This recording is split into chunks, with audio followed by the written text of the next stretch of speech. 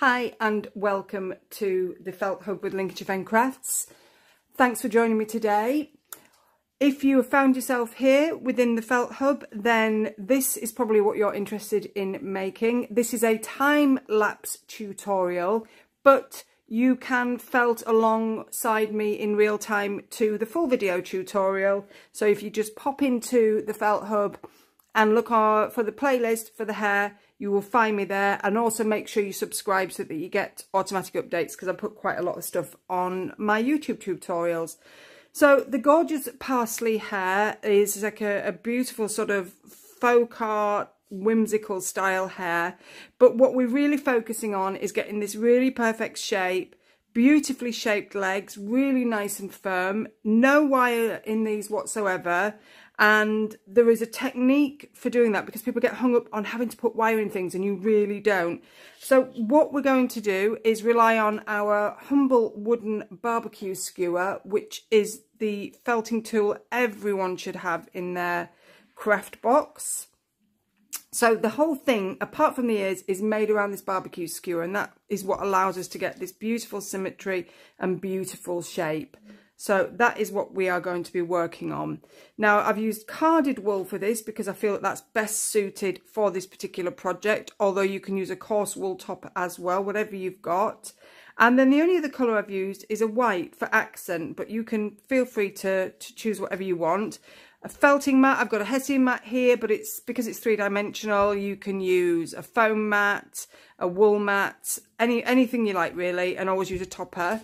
Got my trusty barbecue skewer, and then I'm using a 38 star felting needle because this is really robust. It's a good all-rounder, and you don't want to be using a fine needle because you will catch the wooden skewer, and using a fine needle you will find it will break or bend really, really easily. This is pretty much all you need for this project. If you want to use a multi-tool when you create the ears, fine, but for the rest of it, one needle works just as well. Now, if you haven't got the wool, then the needle felting kit for the parsley hare is in the available on the website, and I'll pop the link in the comments. It's a gorgeous kit, as I think quite biasedly that all my kits are, but each kit is made specifically for the animal or the project that I am creating. So every kit is different. The instructions, everything, all the instructions are different. It comes in a really nice, beautiful box. And then when you open it up, what you will find is all the wool and more that you will need, a mat to felt on, your felting needles, little glass beads for eyes that have a hole in them so you can sew them on, and a mini sewing kit, as well as the ruffle for the neck. Now, you can also get this as a wool bundle, so if you've already got the needles and the mats, then you don't need to be buying those a second time. But most importantly are the instructions, and these are also available as an instant download. So if you just want to crack on, then you can also download those in the pattern section of my shop. So the joy of these instruction booklets are in the detail. There are almost 100 full colour photographs within this booklet, accompanied by a really good sort of size template. So everything will be in proportion if you just follow that as a guide. Lots of information, lots of hints and tips, and sort of all the things I've learned over the last, well, since 2014. So that's the instruction books. So brilliant, really, really good. You can use those. You can use the video tutorials, and I think time to get on with it, really. I'll see you in there.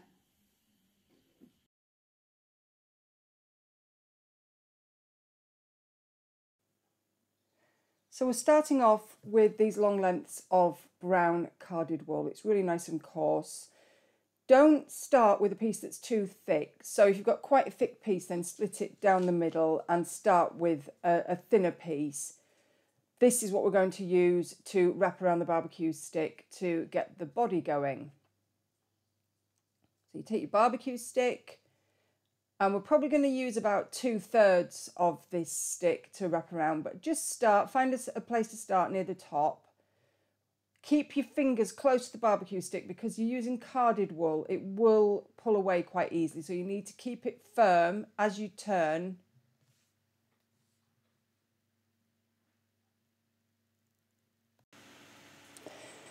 And the trick really to this is to overlap as you work down the barbecue stick. Turn in your hand, keep the wool in your other hand, and then just felt a little bit with your needle as you go along. Just down the sides, really, make sure you're just going down the side of that stick so you're not damaging the needle. And then continue to twist and turn. I find the best way is to hold the stick and then hold the wool in my other hand and turn the stick, but find out which way works best for you. But keep it nice and tight all the way down and keep your fingers closed so it doesn't break off. And then work your way back up and just felt into place until it holds nice and firmly.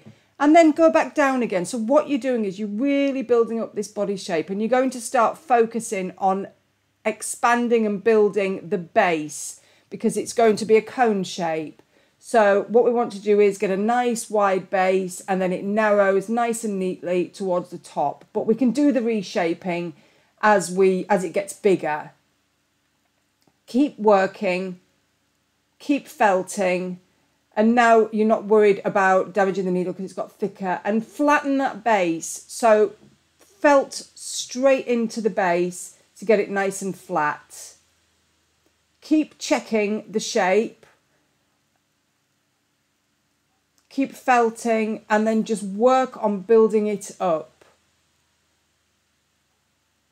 Especially focus on that bottom area because you really want to see quite a defined shape. And then you can use your size guide if you've got the kit. But if not, then just do it by eye and whatever you're happy with. It's kind of like a Christmas tree shape. And this carded wool really felt well together. It's nice and coarse. And then there's a few lines in it now, but we'll get rid of those once we've built this shape up and taken it off the skewer. Now start to firm everything up. You're still going quite deep into that, into the actual shape itself, because you want to make sure that everything in the centre is firm as well. You don't want it squishy and falling apart. And the shape's not quite right yet, but what we'll do is we'll work diagonally with our needle. I'm just going to add a little bit more here because it needs building up. And also you've got to make sure that you've got enough for the head to sit on. So you want the neck to be nice and strong and sturdy, but don't overfelt the neck. Keep it kind of loose because you want to be able to felt the head onto it. And if you've really felted that neck firmly, then you're going to find that a little bit more difficult. But notice how I am now using my needle diagonally because that is now working the top area, and we will build up those legs later on. But let's just work on this shape, get it nice and smooth, nice and even, and perfect scaffolding really to add everything to. Just check, make sure it's still slightly loose at the top.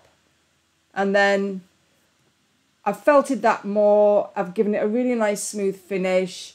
Quite happy with that now. So I'm going to start working on the head. And we do the head exactly the same way, but obviously much, much smaller. I've split the wool in two again down the length because I don't want it too thick. Use your thumb and your finger to keep that wool in place because you don't want the head getting too long. You're really focusing in one area. It's probably about 1.5 inches, 2 inches long. And then just really start to build that up. Felt it in, work those ends. You're going for a nice curved rounded shape and they want to be really firm.